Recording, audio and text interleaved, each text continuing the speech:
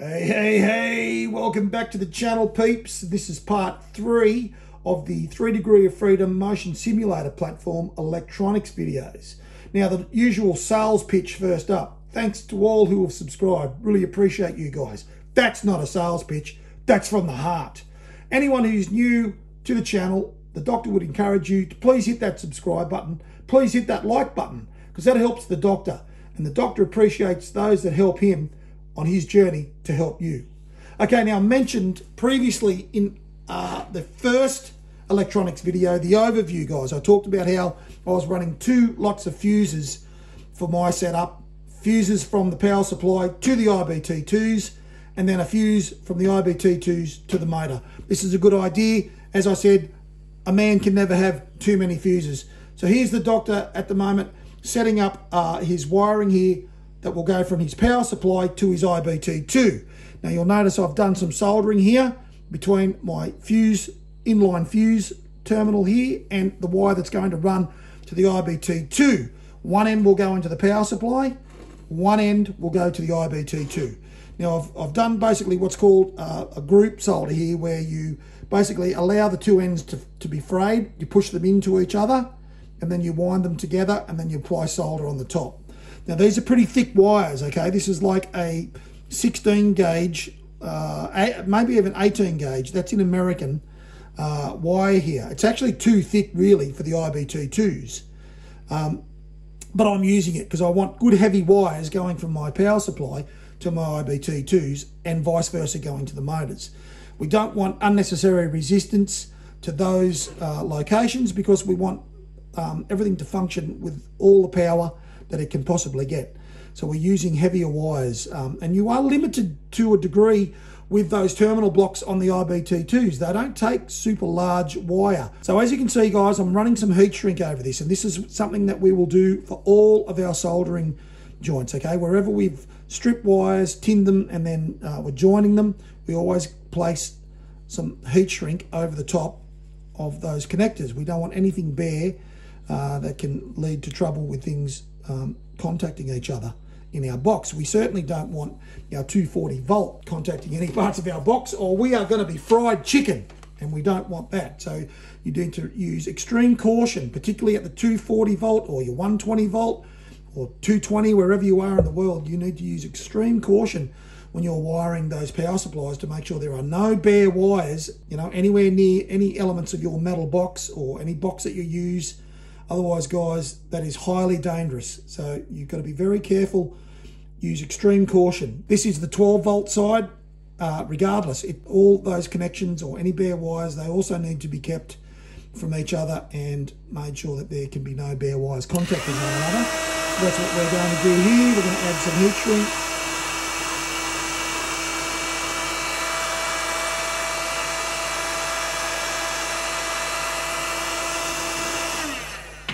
Now I'm using a heat gun to shrink my heat shrink.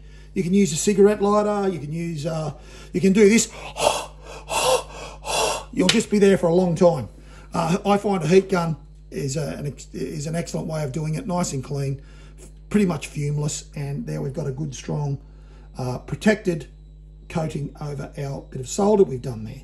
So that's what we'll be doing throughout the wiring of this. So that's what you guys need to do, and all this stuff was mentioned in the tools needed video right early on in the series of what you would need to successfully get this built. You'll need heat shrink, you'll need some way of shrinking your heat shrink, and you'll need a total of 6 inline fuses, okay, similar to this one.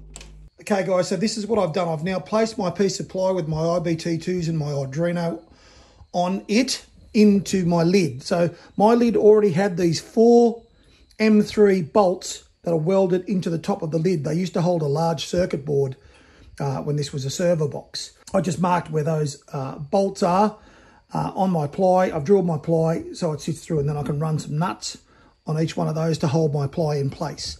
Okay, so I put my ply in the lid, and I've basically marked onto the metal lid now inside the holes where I need to now drill my metal lid to take my connectors for the IBT-2 power terminals to the motors, and also for our 360-degree hall sensor pots. Now, they're not going to come through the lid. They'll come through the side of the box down here. I'll be drilling 3 holes to take the hall sensor wiring and the connecting headers. Now, before I go too crazy here drilling the metal lid that my motor wiring needs to run through to my IBT-2s, I need to measure what size step drill to use to drill the hole. I don't want to drill a hole too large, and obviously I don't want to drill a hole too small. So I'll use my trusty veneers to help me establish the size. 16 millimeters, give or take, is what I will need to drill those holes in the lid to place these headers. Okay, so that's something that you'll need to consider, and I'm just going to use a step drill to get to that size. Here's one that goes from 6 to 20 millimeters. That will do us perfectly fine. Now, if you are using a step drill, guys, hopefully you're using a decent quality step drill. As you can see, this one's got the actual sizes embedded in the step drill. That's very handy. Some don't. So if you need to buy a set of these, get a decent quality set of step drills, or one step drill, and make sure it's got marks on it so you know actually where you are, rather than having to run for your veneers all the time. It saves you a bit of time. Okay, so those hole locations for our headers, for our motor wiring, and for our pots have been put in. So I'm going to put those headers in now, ready to connect up. Put them in before I put all the power supplies in. It'll just be a little bit easier. The main thing that we need to be mindful of is that when we install them, we want to install them with the little cups, right, that take the solder facing up. Right, so when they go through, we'll make sure that the cups are facing upwards. So then obviously the solder holds in there and the wiring holds in there. A lot easier for us to do that than trying to do that upside down in the box. So if you guys are following suit and you're going to build a box in those dimensions, that's what I'd recommend. So 16 millimeter holes with a step drill, and now I'm going to put the headers in. Okay, just getting these top headers for the motor wires installed. So little tip, guys, is when you've basically almost got them lined up to where you want them, have them offset a little bit, because as you tighten the main lock nut up here, it will turn the whole assembly inside, and you'll get it tight around to where they are sitting parallel, or horizontal, the doctor should say. I've just got one more here to put in the top. The 3 sensor wire headers are already in the side of the box. So these obviously go with the cups. Again, I'm putting them facing towards the IBT-2s. Just come through like that. You probably can't see that on the camera. So they just come in from the underside of the lid, like this. You put a washer on, a little spring washer, and then your nut. I just tighten it down sort of finger tight, then I offset it a little bit, like that. So then when I do the last bit of tightening, the assembly will come around and it'll be tight.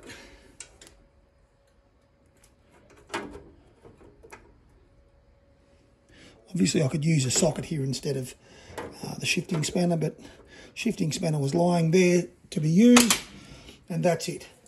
So that's what it's going to look like on the top when the box is closed. Our motor wires will come in through here, and then they'll come up to our IBT sitting just above them.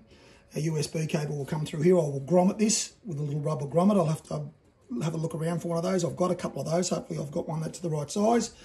And then there's our hall sensor pot headers in the side here. I'll run the main 240 volt leads through here, and I'll just zip tie both sides so I can't move around. And here I'll probably plate where all these old headers were from when this was a server box. I'll plate that so then the air pulls through as it should with the fan from the other side here. So that's the box nearly done. Okay, I'm just getting the board with the IBT-2s and the Arduino installed onto the lid. Just a washer.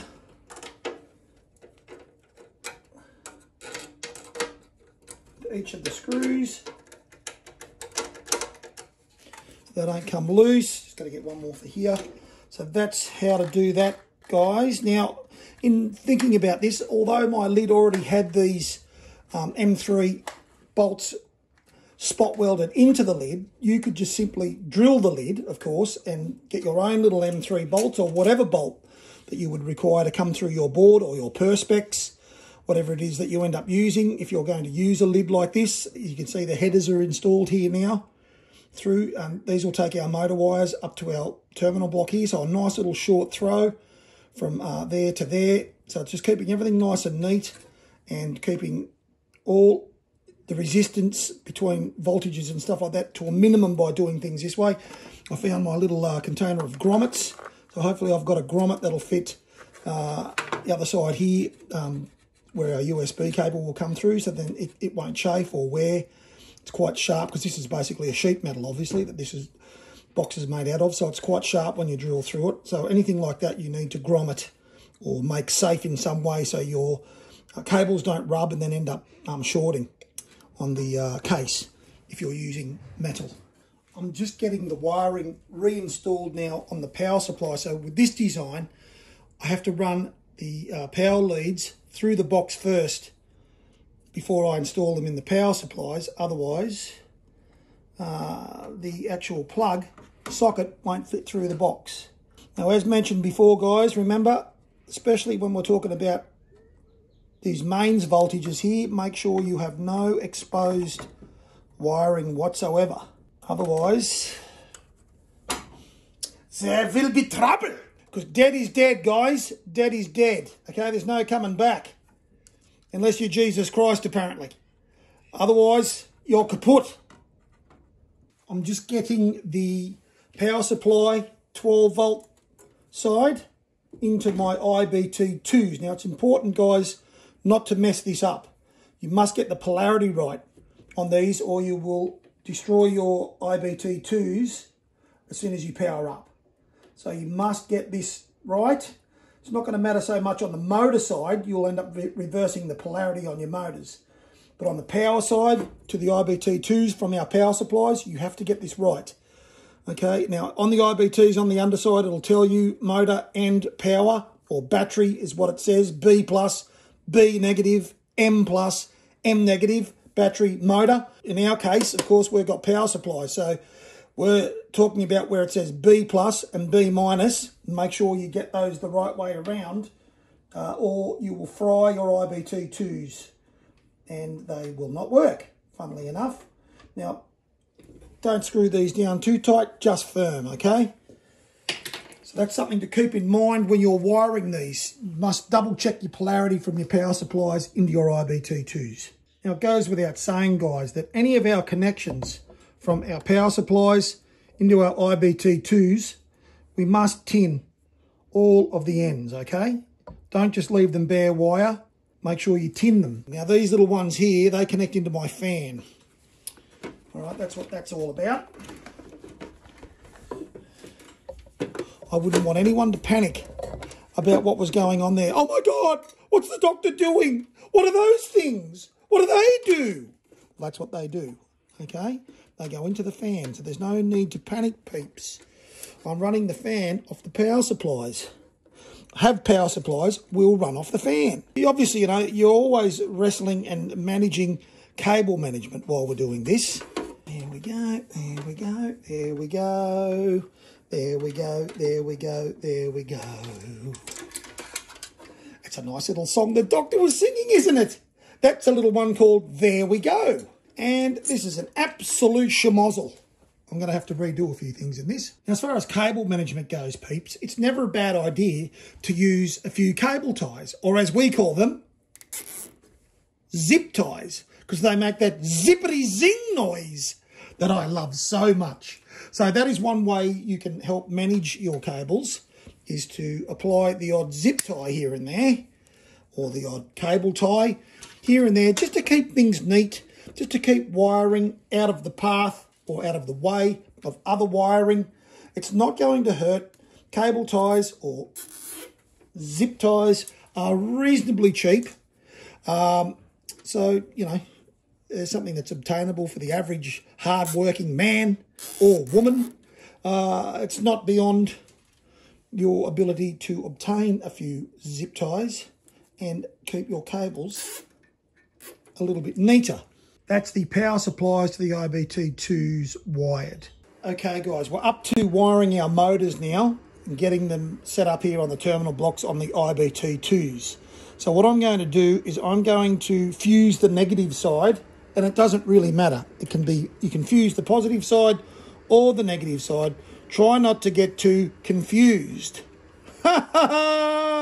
He's at it again. He's at it again. Okay, anyway, I am fusing the negative side of the IBT-2. And like I said, this is a really chunky material. So what I've done, guys, is I've got a flux pen here, right? So I'm just cleaning these little tabs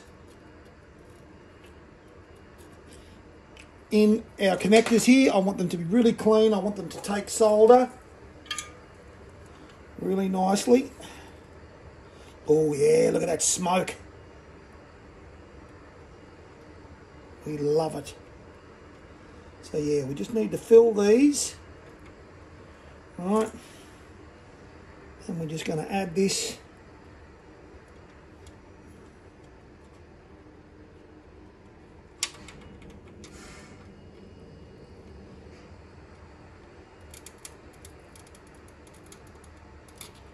Just like that. And there we have it. You cannot get much wilder than that. But it el workos. So that's one. So we're going to do that obviously for each one of these IBT-2s. We're going to fuse them. Let's do a little quick check here. Make sure this is all going to sit inside. Beautiful. Look at that. I don't know what anybody was ever worried about. So we're on the track here, guys, to a very neat and tidy electronics box for our rig. Now, hopefully you have decided to go with a similar size box, either build something or see if you can track something down. This is a very good way of doing it. It's a lovely, nice, neat way of doing it, that's for sure. That's all the fuses in to the negative side of the IBT-2 motor terminal blocks. So we've got our power supply side all wired into our IBT-2s now, and we've got our fuse in for our motor side of the IBT-2s. Now I just need to connect the wire from the IBT-2s to our headers here. That will be the positive power supply to our motor. Now the doctor has been using blue for his positive, so all of his positive wiring is blue. Okay, now this is wire left over from an automotive wiring kit that I bought from American Auto Wire in America, because I rewired my classic car about 18 months ago. I did a rewire bumper to bumper, and I bought a 12 circuit wiring kit through American Auto Wire, and this was the standard gauge for most of the wiring. It was awesome. It is a really chunky wire. So when I say it's a 16 gauge, that's why I mean 16 gauge like in American terms. This is an American wire wiring kit that I purchased. So this is the gauge wires that I'm using into from the power supplies to the IBT-2s, and from the IBT-2s to my motors, is all 16 AWG. Okay guys, that's all of our power side of our IBT-2s taken care of. Okay, so our power supply and to our motors.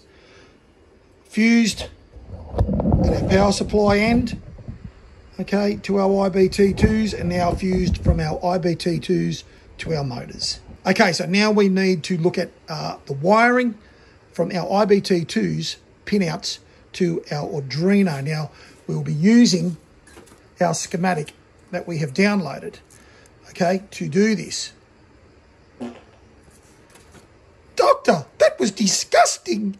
The doctor truly is an animal. But anyway, guys, that's all we have time for today. So in our next session, we will tackle the schematic and the wiring from our IBT-2s to our Arduino. Stay safe, stay healthy, and take it easy out there.